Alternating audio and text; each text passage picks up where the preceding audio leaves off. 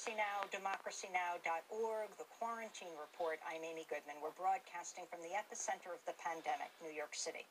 And we're continuing our conversation with Dr. Armen Henderson, an African-American doctor in Miami, Florida, who we first spoke with last week, shortly after he was handcuffed outside his home while preparing for a volunteer shift to help protect homeless people from the spread of COVID-19. Surveillance video from Dr. Henderson's house shows him wearing a mask and loading a van with supplies when a Miami police patrol car pulls up outside his home. Moments later, the police officer has the doctor in handcuffs. Dr. Henderson says the officer detained him after accusing him of littering and demanding his identification, which Henderson did not have on him. The officer was not wearing a mask or gloves, and Dr. Henderson told us, quote, "I could feel his saliva on my lips." Dr. Henderson had to yell to his wife inside their home to bring out identification before he was released by the officer, who has not been publicly identified. Dr. Henderson told Democracy Now! The officer has a history of use of force in civilian complaints. The Miami police chief has since ordered an internal investigation into the incident. Since we spoke with Dr. Henderson last Wednesday, Miami's police chief Jorge Colina has tested positive for COVID-19 and is in self-isolation. Dr. Henderson has taken a test himself and is waiting for results and accountability. The encounter has sparked widespread outrage and comes as African-American men report fears of increased racial profiling when they're following the CDC's suggestion that people wear masks in public. What if you wear a mask while black? Dr. Armen Henderson is an internal medicine physician and assistant professor of medicine at University of Miami, organizer with Dream Defenders. In part two of our conversation that we continue right now, I asked him to describe his encounter with the police as the officer arrested him in front of his house. Yes, yeah, he said I should call him sir or sergeant when I'm talking to him. And when my wife came out and actually said, why do you have my husband in handcuffs? The officer basically said, well, because he has an attitude with me. And I was just like, oh, okay. In my head, I said that. And, you know, my wife basically was able to say, okay, well, I can get my ID. She got it, and he basically let me go. Have you heard of other African Americans being harassed by police officers with the African Americans wearing masks? Do you think the mask was part of his reason why he attacked you? Part of the reason why he detained you and handcuffed you? Potentially, I don't know. You know, I don't really know what his motives are. As I stated earlier, you know, and it's apparent on the video is that he rode down the street very, very slow, and then turned back around to turn down my street to approach me. So it could have been the mask. It could have been the fact that I was black. It could have been both.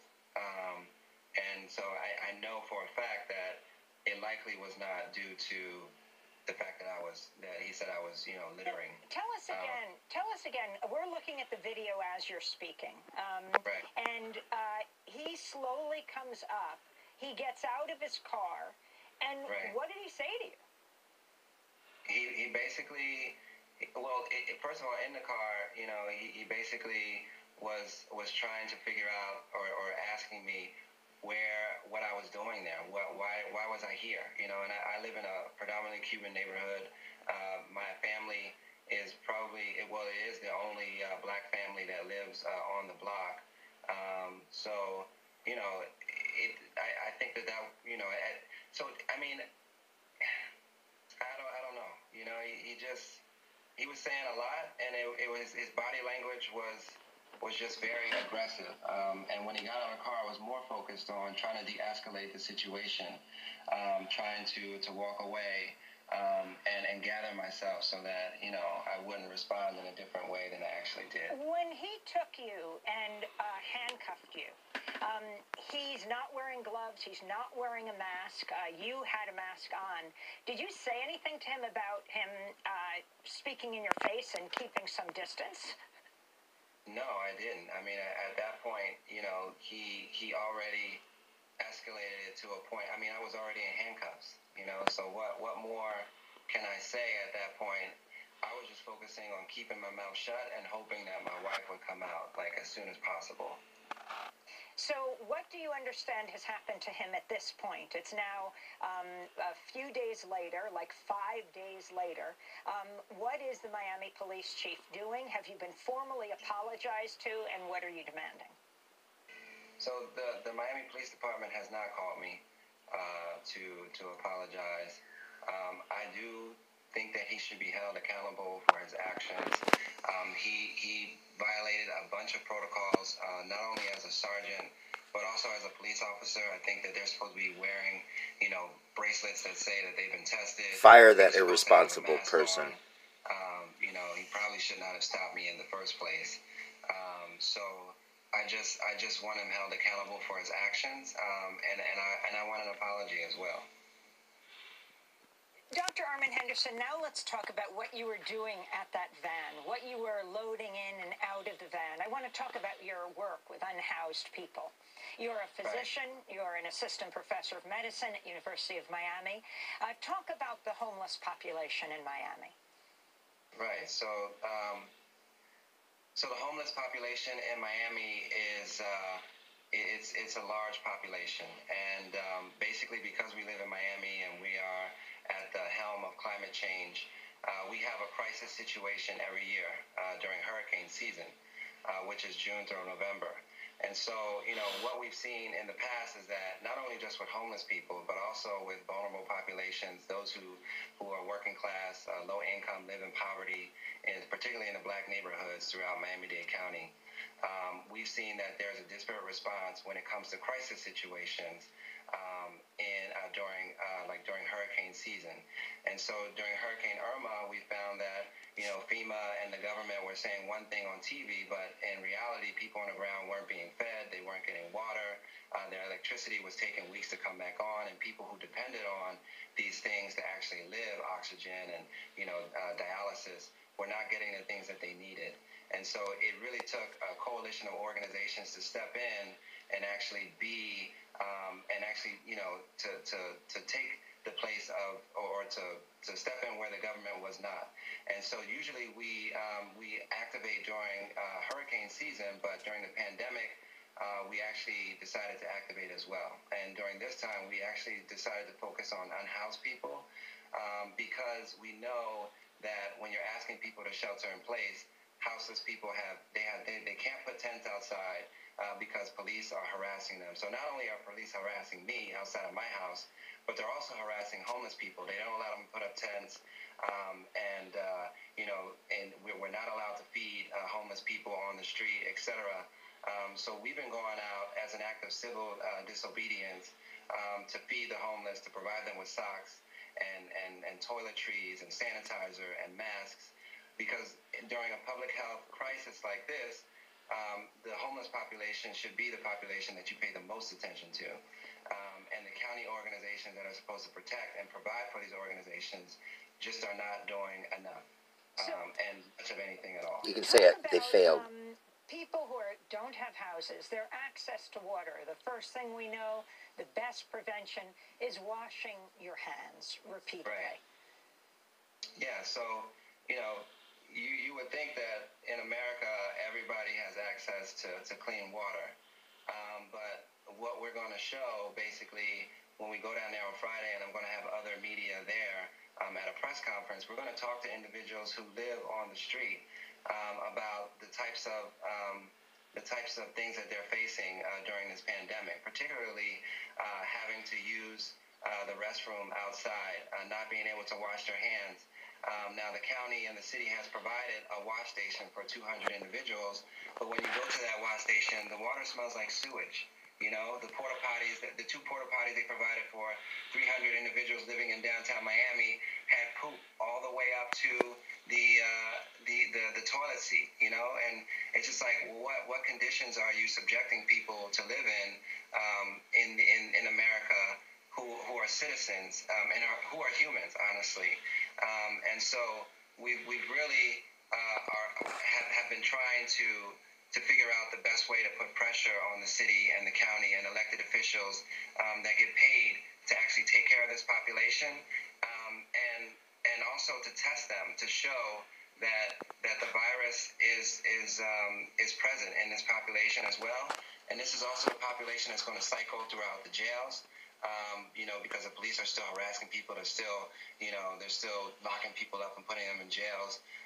And so these are also people who are going to cycle in and out of shelters. I don't know if you saw in San Francisco, the entire shelter had to evacuate because some of the people who were sheltered there basically had coronavirus. They had an outbreak like that. And so, it's going to be really interesting to see how this whole thing unfolds. Knowing the city and the county's relationship with jails, knowing the police's tenuous relationship with houseless people, and the fact that they are allowed, it's like a federal mandate that they are allowed to break down people's tents and to arrest them on the street based on a federal ruling that basically was overturned in 2018. Dr. Henderson, can you talk about the response of people who don't have houses when you go up to them to say you'd like to test them? And what are the kinds of tests that you're using? So in the beginning, we were using the nasal swab, which is the PCR test. And individuals want to be tested, A lot of people who live on the streets in unsheltered facilities in Miami-Dade County, they have symptoms, and of course it could be attributed to other things because they are in a very they do live in a harsh environment. But on the same token, they know that a pandemic is going on and they want to be attended to just like everyone else. And so, we've just been trying to figure out the best way to go about testing them. But they've been very amenable to the testing, They basically, they want to be tested, and they're open to it. And people have walked up to me and said, I want to be tested. The problem is that the tests take too long to come back, and that's why starting this week we're actually going ahead with another test that's going to be rapid. It's going to give them the results in 15 minutes, and we're rolling out that test actually starting today. And Dr. Henderson, how did you get involved with Dream Defenders and doing this kind of work? Yeah, so, ironically, Dream Defenders was started in 2012 after the death of Trayvon Martin, and individuals throughout Miami-Dade County and also, Tallahassee, most of them at FAMU, basically took over the courthouse and stayed there for 30 days until charges were brought against the person who killed Trayvon Martin. And so I was seeing this unfold while I was in medical school, feeling like, look, like I chose the wrong profession, and I wanted to be involved, I just didn't know how. And so when I found out that I matched in Miami, Florida, in which Dream Defenders is based, I got involved with them as soon as I basically touched down off of the airplane. And since then, I've been involved in a bunch of campaigns. Most recently, we sued the county over the jail facilities and the amount of people that are housed at this one particular jail in Miami-Dade County.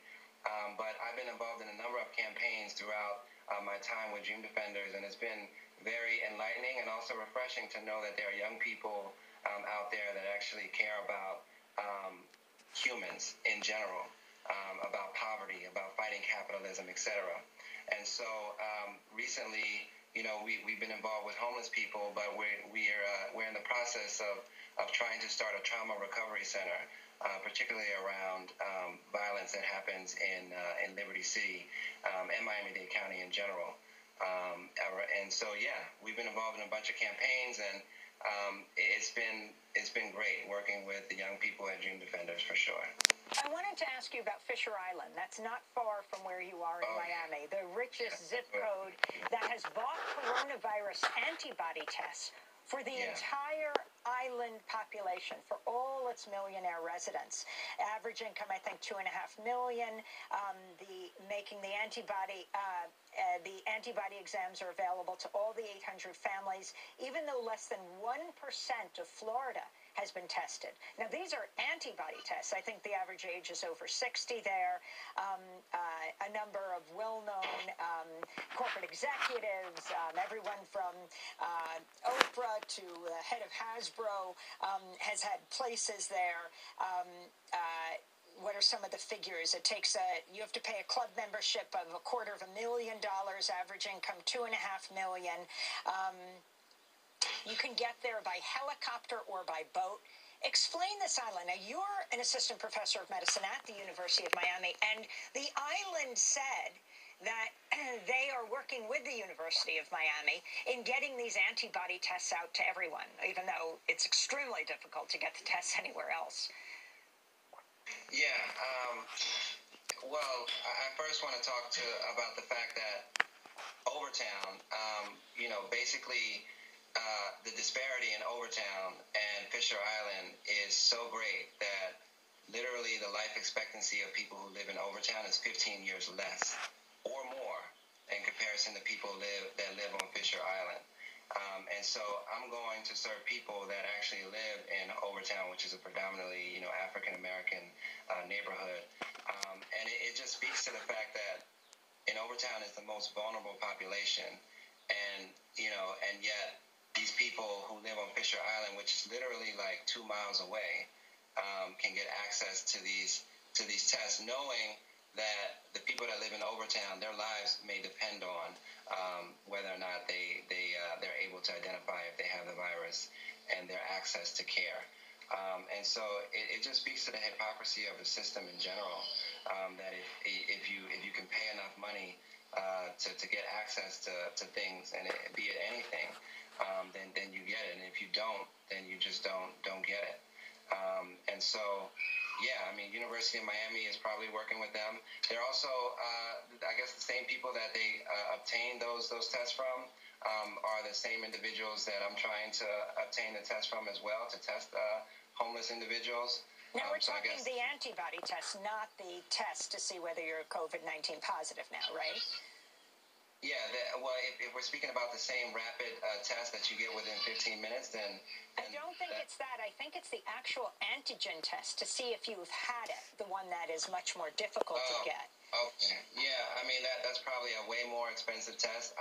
The tests that we even have access to are the swabs, which take 4 to 10 days to get the results back.